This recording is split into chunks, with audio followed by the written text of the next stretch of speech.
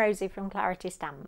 Today I want to talk about some of my favourite tools, the shader tools. Now currently we do two sizes of shader, a 1mm, 1.2mm, so one slightly larger than the other. Now these I use in conjunction with my embossing ball tools, but I use them a lot and I find them really easy to use, especially if you like that soft shade.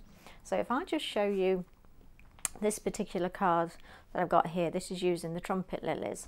You can see there the shading on here is really soft. So these tools are great if you want maybe large areas, folds of a dress, something like that. I use them all the time on just about everything. So let me show you how to use them. So I'm going to start just by outlining this particular plate, which is the trumpet lily there. So that's the one we're working on. Just pop that onto there with some Groovi tabs. Put it over with a tumble dryer sheet. And then choose a tool to emboss with. I'm going to use the 1mm Pergamano tool. If you're unsure which tool to trace on your plates, then check out our playlist because we've got a little YouTube on there on which embossing tools to use. So let's just run around this really quickly.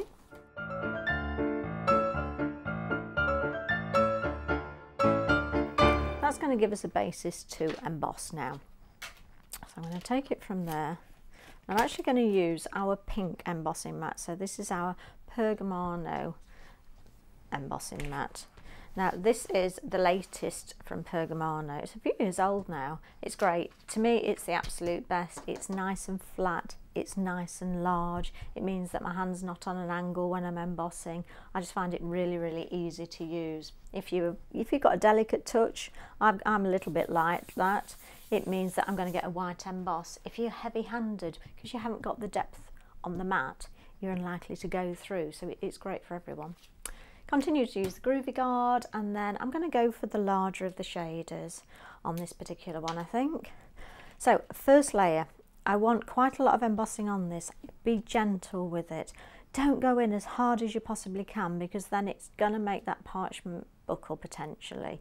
So all you're going to do is, and you're almost stroking, so more pressure on the beginning, and then you're then going to release that tool so that you're stroking that parchment. But because you're putting more pressure on the beginning, you're automatically getting that shaded effect on there as well.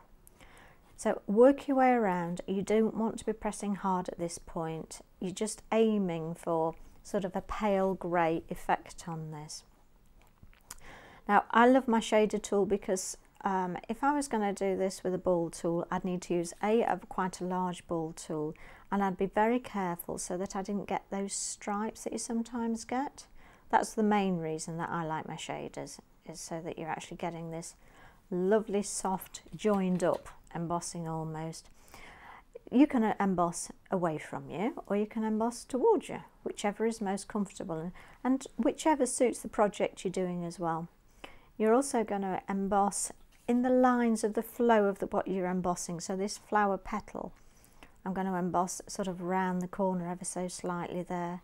This centre one's quite straight. On the edge of this petal, again, slightly round the corner on that as well. So you'd emboss all of your lovely trumpet lily really nice and gently. And a couple more petals to do, and then we'll be done. And again. Okay, so if I turn that over and show you just how light that emboss is, so you've got really quite a pale effect on that, and that's what you're looking for, is that pale effect. What you do now is you let it rest. So you need to pop off, maybe have a cup of tea, get a couple of jobs done, and then come back and we can emboss it again. Hello again. My embossed lily. I've got it here. It's had a little bit of a rest. I've popped up, had a cup of tea. I'm ready to continue. So I'm working on the back of my design. I'm still going to use that same size shader. And then what I'm going to do is I'm actually then going to emboss again. And you'll find that by allowing your parchment to rest, you're allowing those fibres in the paper to relax, and then when you then emboss again, you're going to get much whiter detail on there, but you're not stressing your parchment, so it's not likely to buckle. And again, it's light pressure. Don't worry about putting lots of pressure on here, you don't need to. And this is how I would build up. Now, however many times you emboss is entirely up to you. You might want to emboss just a couple of times and you're happy with that. Sometimes it won't be unusual for me to emboss 6-7 times easily, especially if it's a large area as well. And then what you can do then, if I've got to show you some that I've already prepared. So this is where we've embossed twice. On this one, we've then embossed a couple more times. This one, I've embossed again a little bit more. And if you then look, we've got some valleys in there with more shade in there, we've got more highlight in there, and what you're going to do is you're going to continue to emboss until you're happy with the result. I've obviously put a little bit of colour on that as well. And then one final thing with the shaders that it's really great to use for is if you need to draw any lines on your project. I've got our Pergamano ruler here. You'll find that actually you can draw great lines with the shader because you can butt it straight up to your ruler as well. So that's a couple of the reasons why I love the shader tool. Thank you for watching.